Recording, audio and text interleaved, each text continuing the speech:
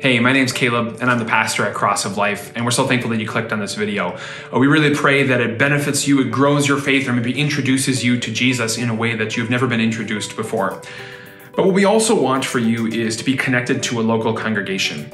So if Cross of Life is your home congregation, we're glad that you make use of these resources, but make sure that this never comes in the place of coming together for worship with the body of believers. Let's be a church that values in-person gathering when so much of life is digital. And if you're somebody who's not from Mississauga, get in touch with the local church in your area.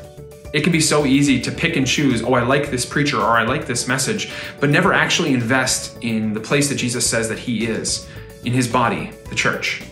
And we encourage you to take time to put yourself into his body, in a local congregation, so that you can pray for one another, love one another, support one another, forgive one another, do all the things that the scripture talks about for one another.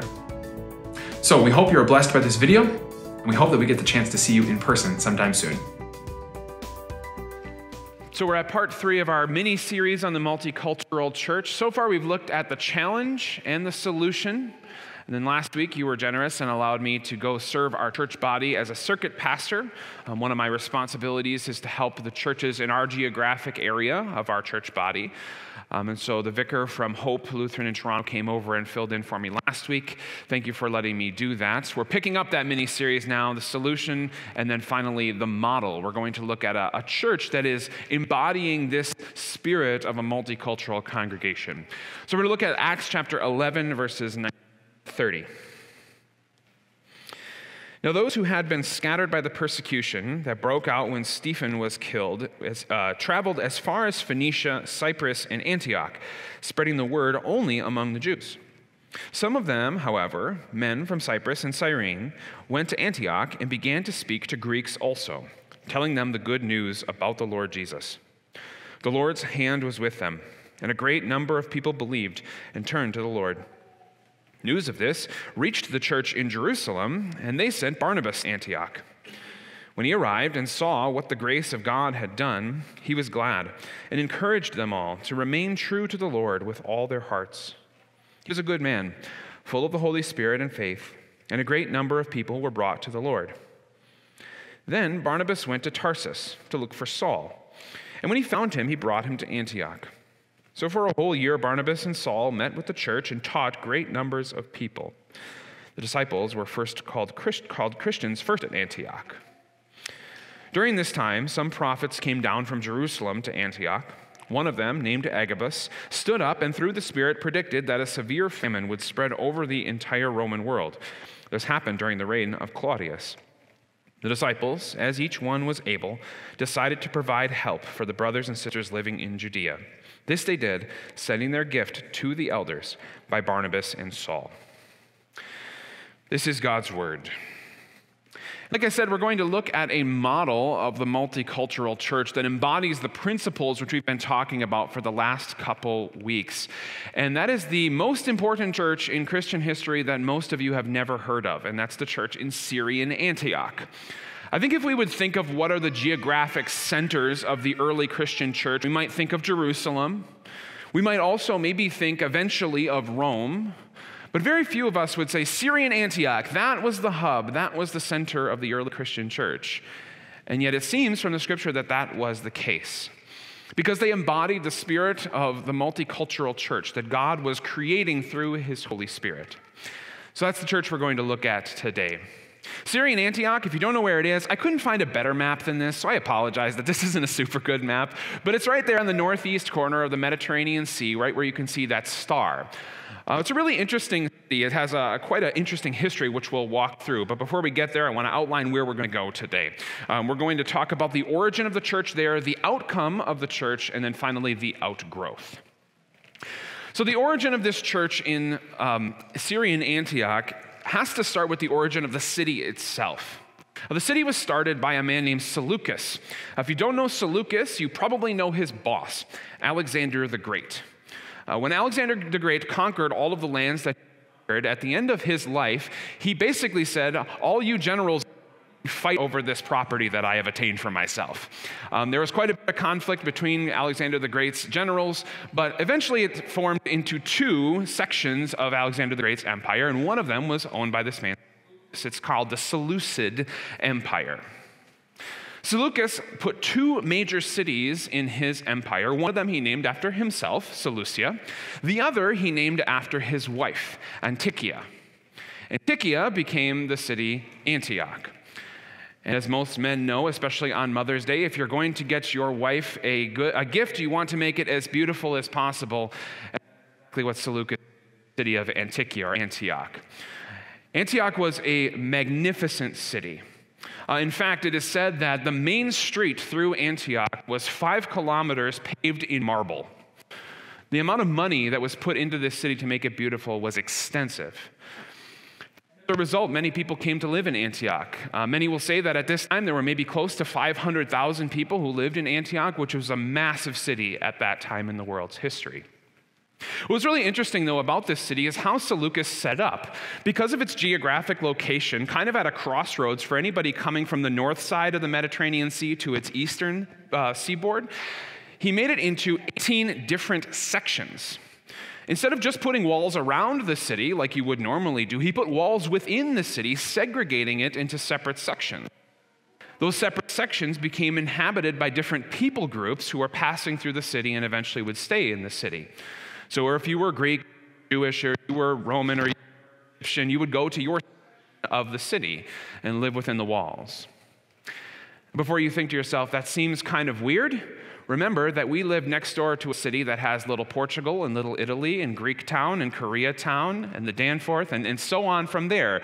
Ethnic communities that gathered together. And while there might not be walls between those communities, they were certainly gathering in the same spaces. The other thing that's important to know about this city, Syrian Antioch, is that it was far away from Jerusalem. As far as the early Christians were concerned, Syrian Antioch was nothing. It was way out at the ends of the earth.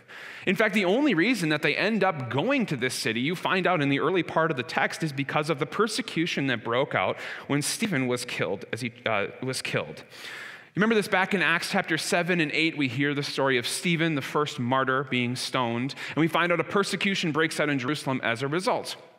And so the people who don't want to be persecuted, they start running for their lives. And they get as far as Syrian Antioch, right? The text says that some of these men, even though the rest of them were only speaking to the Jews about Jesus, went to Antioch. And they started to speak to the men and women there. So we find out at the beginning of this church in Antioch that persecution is what got it started. Persecution is what got it started. I think we tend to think most churches start because of the intentionality of maybe another congregation or a church body, but actually what happens very often is that a church starts because people are scattered unexpectedly and unintentionally. One pastor has put it like this: it's sort of like when you blow a dandelion. You know, the dandelions have all sprung up at this time of year, and now some of them are turning white, right? And you know, if you pick one up and you blow on it, you destroy the dandelion. And about 50 dandelion seeds go flying off to start new dandelion patches. Something similar is happening with the Christian church here. Although it looks like the church in Jerusalem is being destroyed, really what's happening by God's will is the church is spreading out. But it also made me think of us. Many of you are here because of persecution. You didn't have a life trajectory where you thought, I'm going to end up in Canada at some point in my life, but life happens, things happen, evil people do evil things, and here you are. And while you haven't necessarily brought the gospel to us, we have the gospel here. What you have brought is an encouragement in that gospel, a joy in the face of persecution and struggle, a faithfulness to God and His word, an intentionality to make His word and sacraments a priority. I mean, many of you said when you got here, one of the first things you did was try to find a faithful church. Where for many of us who live over here, when we think about moving, we think about 12 or 15 other things before we think about, is there a faithful church where I'm moving? Persecution got this church started. And as a result, because these people had nothing else to rely on, no life that they were trying to make for themselves, they were just trying to get away and rely on the love of Jesus, this church actually took off. So the church in Jerusalem hears about this, and what they do is they send Barnabas to this church. Now, I think there are two reasons that the church in Jerusalem sends Barnabas up to Syrian Antioch. The first of those is maybe pretty pragmatic. It's just for leadership, right? This is a church of just lay folks who have gathered around God's word, found others who believe in Jesus, and there needs to be some organization to this group. And so they send Barnabas, who is familiar with how the church works and how it is organized. They send him up there, but I think there's a second reason for sending Barnabas to this church, and that's for encouragement. Encouragement. Like I said to the children, Barnabas is the nickname of a man named Joseph. The meaning of the name is son of encouragement. It seems that Barnabas's maybe natural default way of dealing with people was just to be that warm, inviting, smiley, loving person who you just love to be around. You know people like this, right? That was Barnabas. And that is exactly what this fledgling little congregation in Syrian Antioch needed. Because they were a congregation that was small in a big city. They were multicultural, dealing with the challenge of being multicultural. And they needed just somebody to come in there and say, it's going to be okay. Let's be patient. Let's devote our lives to Jesus. Let's continue to be faithful. Those are the things that Barnabas was really good at, and God blessed their ministry immensely. The Bible tells us that the Lord's hand was with them, and many more people were coming to hear the word and to believe in Jesus. And then Barnabas did something crazy. The text tells us that he went and found Saul and brought Saul to Syrian Antioch. Now, if Barnabas is the son of encouragement, then Saul is the son of intellect. I mean, Saul was educated at the highest level of basically anyone in theological training at that time. He had been visited by Jesus, given the Holy Spirit through his baptism, called to be an apostle to the Gentiles. And if you read any of the things that Paul writes for us in the scripture, they are thick theology. In fact, Peter himself says in the Bible, sometimes people have trouble with Paul's stuff. Because Peter even understood Paul is operating at a high level of intellect for us. So Barnabas goes and finds Saul, and brings him along. And why? Because what Barnabas understood is that both encouragement and intellect are needed in a congregation. Of course, it's great to have encouragement from your brothers and sisters, but they can't be without a thick, deep knowledge of what the scripture says and what it means for our lives. And as we think about what it means to be our congregation here together, I think we have to say both are needed. And I think if you would look at me, you would probably easily put me into one of these camps. I'm not the most encouraging person all the time. I would love to be. I want to be. It's just not something that comes naturally to me. I'm much more likely to open a book than to call somebody on the phone and see how they're doing. Intellectual is probably my default setting, but both are needed. In fact, I would say when I stepped into Cross of Life 6 years ago, I almost immediately thought this is a congregation that needs a couple more Barnabases, or Barnaby, or Barnacles, or whatever. Because I know my skills, but my skills are only part of the equation. And I actually think one of the reasons that there are so many of you sitting here happily gathering on a Sunday morning is less because of me and more because we balanced each other out. Some of you who have been here for years, decades, stepped up with a spirit of encouragement to love one another in a way that I'm just frankly not capable of in a lot of cases. And then new folks came into our congregation with that same spirit of encouragement. Those people you know, you love to see them on Sunday morning because they come up to you with a smile on their face and an encouraging handshake or hug. They're the people who are there for you when it's sad, when it's difficult, when it's challenging. You know what that feels like, and both are needed.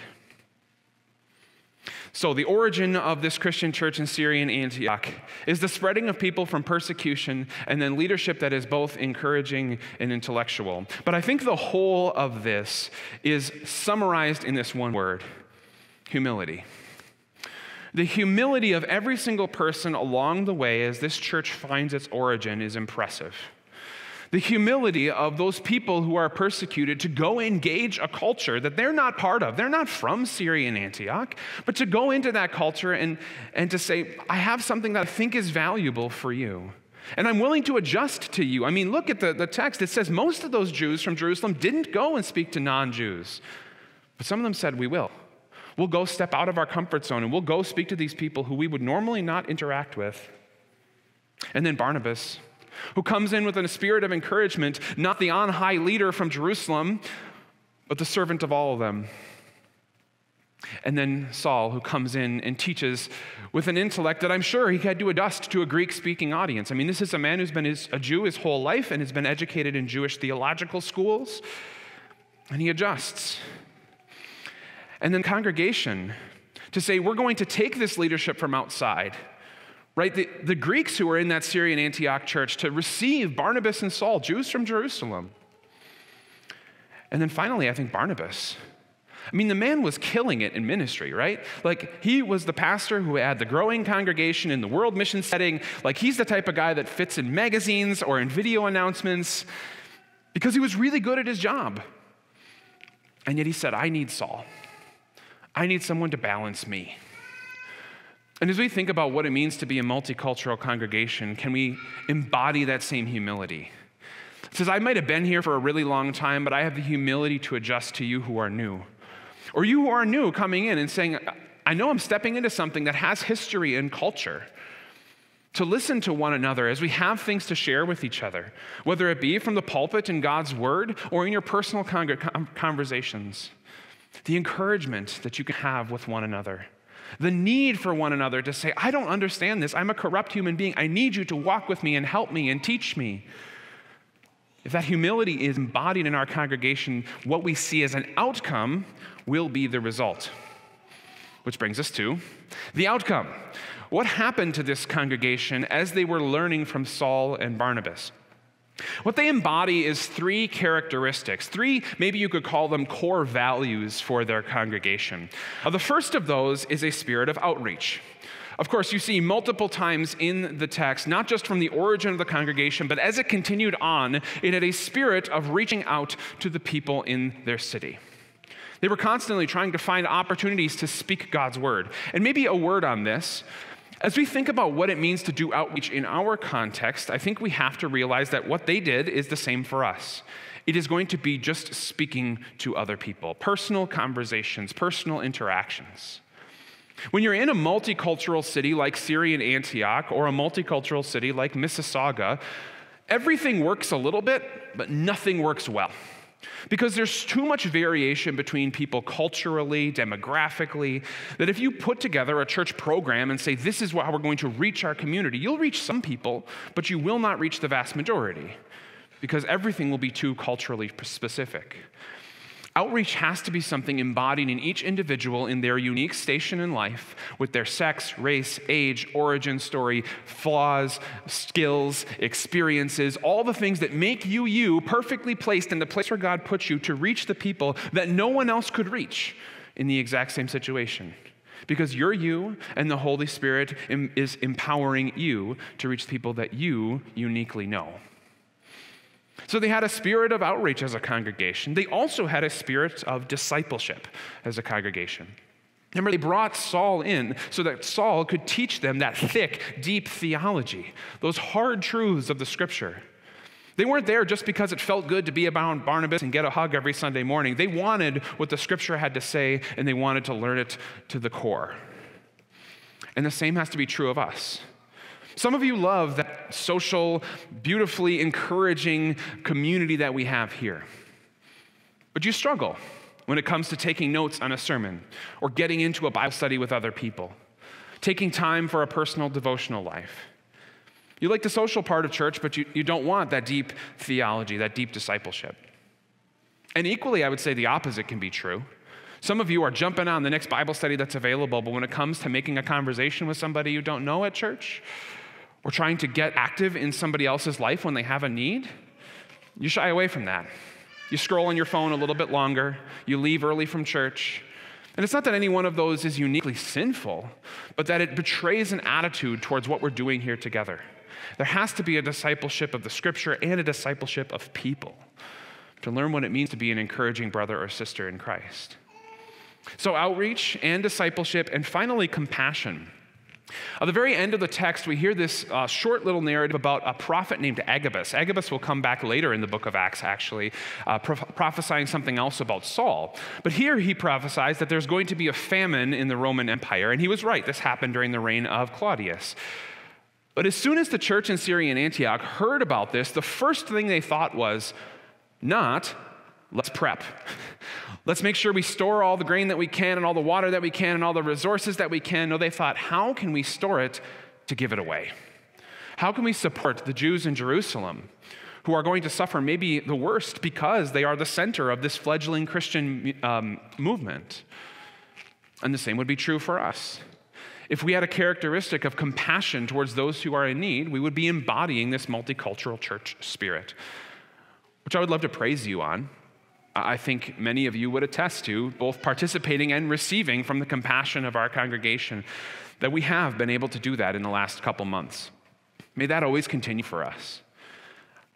We had a conversation in our Saturday morning Bible study yesterday about how congregations can tend to be a little bit more focused on people's spiritual needs or their physical needs. I think those of you who have been here for a while, you would say Cross of Life probably focused a little bit more on spiritual needs.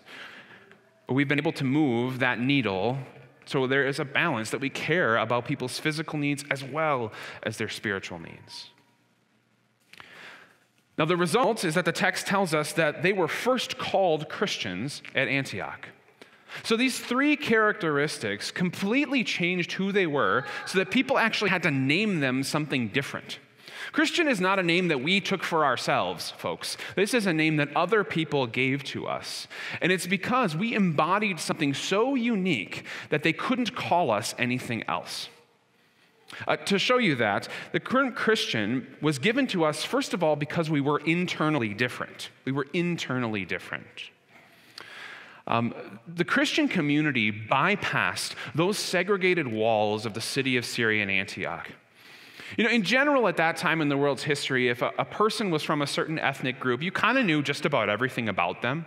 You knew their religion, their politics, probably their dietary restrictions, maybe even their schedule, because people's ethnicity determined a lot about who they were. And so they would stay together in their little enclaves in the city of Syrian Antioch. But all of a sudden, here's this group that is bypassing those barriers. They're not just acting like Egyptians or Jews or Greeks. They're acting like something different, going beyond their ethnic capacities and their religious and political and dietary and cultural norms to be with each other. And would that be the same of us? That people would look into our church and say, I don't really know what to call that church. They're not really traditional. They're not really contemporary. They're not really black, they're not really white, they're not really old, they're not really young, they're not really anything that I can name exactly. Like, that's my dream, and I think the scriptures model. That people would look in here and say, I don't know what that is, but it seems like it's gathered around the Word of God. And I hope that would be true of us, so much so that people couldn't classify us by our denomination or our worship style or ethnic majority. But the Christians weren't only internally different, they were also externally different. As they interacted with the city around them, they treated every single person differently. In fact, what linguists will say is that the term Christian, or in Greek, Christianoi, means literally from the party of Christ. It was a political party term. So think the same way that we have liberals or conservatives or New Democrats or Green Party in our political system, the people looked at the Christians and said, they don't fit in any of the political ideologies that we have, so we're going to have to give them a different political party name. What if we engaged our community the same way? That people would look at the way that we show compassion on people, or have patience with people, or love those who are different than us. What if we valued all of the things that Scripture says, even though some of them probably fall more on the right side of the political spectrum and some fall more on the left side of the political spectrum? What if no one could say that's a conservative church politically or a liberal church politically, but that it's a church who serves our community in a completely unique way? What if when we reached out to people with the gospel, instead of just focusing on the scripture and what it says, we loved the whole person and invested in them as a person, not just as a checkbox of trying to get another person into our church? Friends, if you want to call yourself a Christian, this is your heritage. You can check a box on a census form or put it on your Facebook profile all you want, but this is what it means. It means to live a life on a different trajectory than everyone else around you, to be part of a different community and to serve your community in a different way than everyone else around you. This was the outcome for the Syrian Antiochian church, which leads us to the outgrowth. As a result of this congregation and its growth in Syrian Antioch, breaking down ethnic barriers and political ideological barriers, something beautiful happened. Did you know that all of Paul's missionary journeys start from Syrian Antioch? When I was in school, this was like one of the most annoying things that my teachers made me study, was all of Paul's missionary journeys and where he went and all the different cities and when he stopped and the whole thing. And guess what? We'll go through that over the next couple of years of our study of Acts. I won't make you memorize it, though. But one thing that you should know about every single one of his missionary journeys is they started from Syrian Antioch, and eventually he ended in Syrian Antioch. I mean, if the Apostle Paul had a home congregation, it was this church. And this church empowered him and Barnabas and those other ones who went along with Saul on his journeys to do that kind of mission work. Antioch became a church that was focused on spreading the gospel everywhere. They saw themselves as uniquely skilled and positioned to spread the gospel to all nations, like Jesus commands us. Why?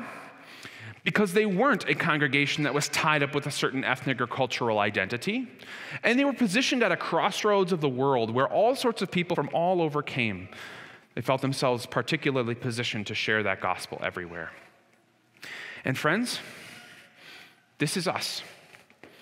Obviously not to the same extent of the Syrian Antioch church yet, but isn't this eerily similar to what we experience?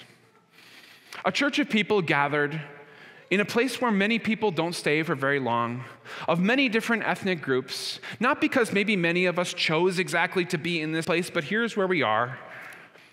And that we would overcome the challenge of a multicultural church with the solution of the gospel, to love one another not because of where we came from or what our skin color is or what worship style we prefer or how well we know the Bible or how well we're living our Christian life, but simply because God has baptized each of us into his family. And that if we would do that and focus on a spirit of outreach in every single person, a deep discipleship in Scripture, and a love for every person's physical needs, that we maybe could position ourselves at this crossroads of the world to serve many other places. I mean, many of you know our church body is mostly a Midwestern American church body. We're out here on the outskirts of our church body, much like Syrian Antioch was on the outskirts of Jerusalem. But God did something amazing through that little church. And it would be my dream, and by the Scripture's example, that we would be a church that would use our position and the community that we've gathered to serve all sorts of people everywhere. I mean, what if in 100 years from now, people talk about Cross of Life in Mississauga and the ministry that it did, not just to serve this community, but to start new churches and to train pastors and to send out missionaries across our nation, and they never remembered any of our names because we were part of something together. That no one remembered Pastor Caleb, Pastor Schultz, whoever comes after me, but they remembered the spirit that that congregation embodied. It's only going to happen by the Lord's hand. We can't pull all the levers and make sure it happens this way. This is Jesus who's going to make it happen, but I pray that he does. And as I look out at you and I hear the conversations, I think it's possible. So let's pull together on this. Let's press on the gospel. Let's love one another. Let's be patient through our multicultural differences and see what God builds among us. Let's ask for him to come and do that. Lord Jesus, we ask that you come like you did to the church in Syrian Antioch to bless us as well, to give us a love for your Scripture and a love for each other and a mission heart that sees our positioning as perfect for spreading the gospel to more people across Ontario, Canada, and even farther. And we ask that even if you do not accomplish those things, you help us to rejoice in the community that you have given us, to love the Scripture for what it says about each of us, that we are loved by you despite where we may come from or what we have done or not done. And let that peace dwell in our hearts richly through the Scripture, our songs, and our encouragement with one another, like Barnabas encouraged the church in Syrian Antioch. We ask all these things in your name because we want them desperately and only you can do them. Amen.